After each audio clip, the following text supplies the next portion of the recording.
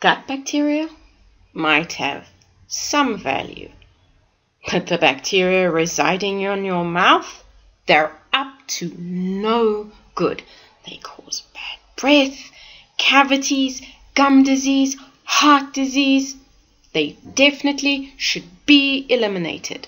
Brushing, flossing, and swishing with a minty flavored mouthwash is the healthy thing to do. And lots of people do it. It's estimated 30 to 45% of people living in the US and UK regularly cleanse their mouths with an antiseptic rinse. Oops! Killing the bacterial residents of your mouth may not be the healthy thing to do. They're doing good. Specifically, they're doing a little chemical wizardry that keeps your blood pressure lower, effectively protecting you from ischemic heart disease and stroke.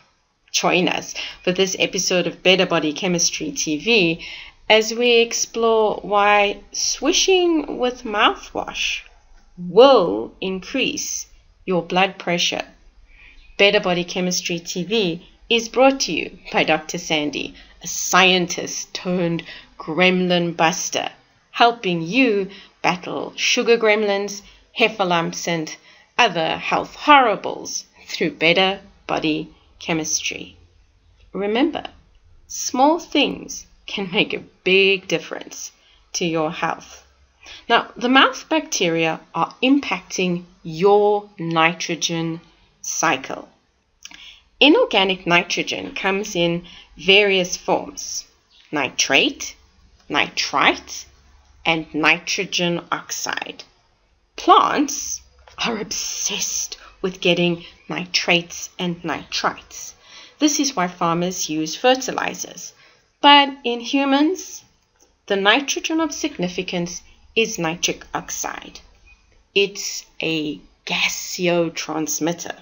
That just means it's a gas that talks to the cells it encounters, and its main message is to relax.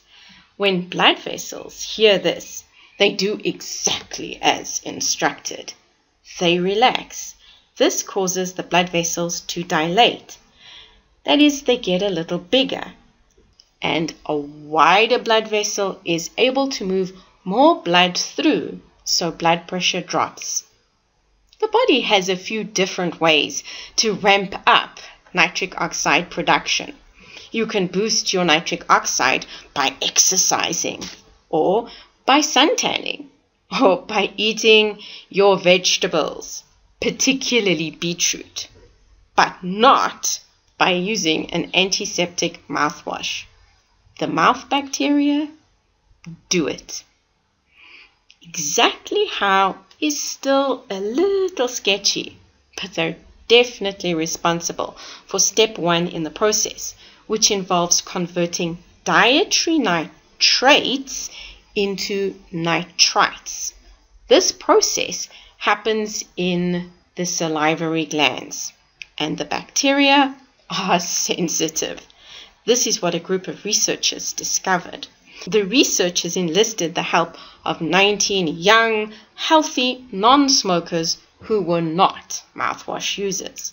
On the mornings when they were required to check into the lab, they had to skip breakfast and avoid nitrate-rich foods. At the start of the study, baseline levels of nitrates and nitrites were recorded everywhere. In addition to this, they were hooked up to a blood pressure monitoring machine for a 24-hour period and instructed to take their own blood pressure with a home monitoring kit. It was business as usual for the next week, after which they reported back to the lab and all the tests were repeated. Next, the volunteers were sent home with a giant bottle of mouthwash, with instructions to use it twice a day for a week before returning to the lab for the same battery of tests. The team discovered a week of swooshing with mouthwash stopped the conversion of nitrate to nitrite in the mouth. The effect of this? Virtually no nitrite could be detected in the blood, and blood pressure climbed upward. The climb was actually tiny, a couple of millimeters of mercury, but it was significant. This means it was real. Real enough to matter? You bet. It's time to stop mass exterminations. We've waged war against our gut flora for years, with the widespread use of antibiotics and soaps, the incorporation of artificial chemicals and the avoidance of fiber in our diet, and the adoption of modern birthing practices. And we're paying a health price. Absent or apparent microflora have been implicated in many modern ailments, including obesity, autoimmune diseases, digestive disorders, even postmenopausal breast cancer. This research suggests our oral microbiome also needs to be taken care of. Time to ditch the mouthwash. It will help you create better body chemistry. Want more tips and strategies that will help you to create better body chemistry so you optimize your health? Visit our website at www.betterbodychemistry.com. Browse our library or sign up for one of our free e-courses. The advice is simple to follow and based on real science, not hype. Keen to create more happy hearts and save a couple of million bacteria? Share this info with friends or family struggling with blood pressure problems. And remember to subscribe to our channel so you get notified when a new episode of Better Body Chemistry TV is released.